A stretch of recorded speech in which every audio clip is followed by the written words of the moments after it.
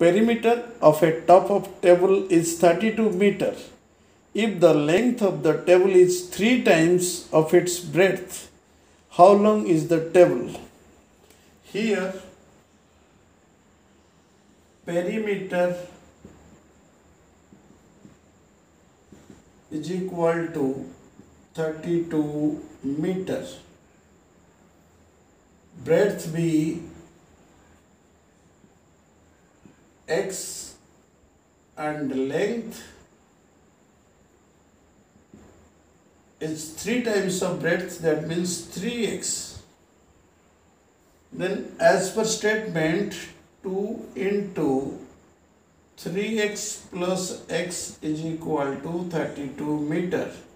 Means perimeter is equal to 2 into length plus breadth in case of rectangular.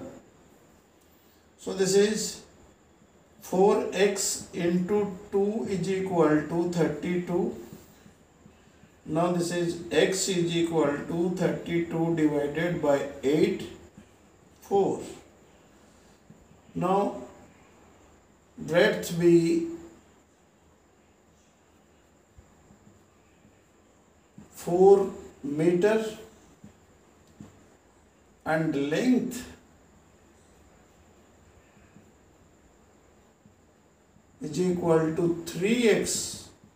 3 into 4, 12 meter is the answer.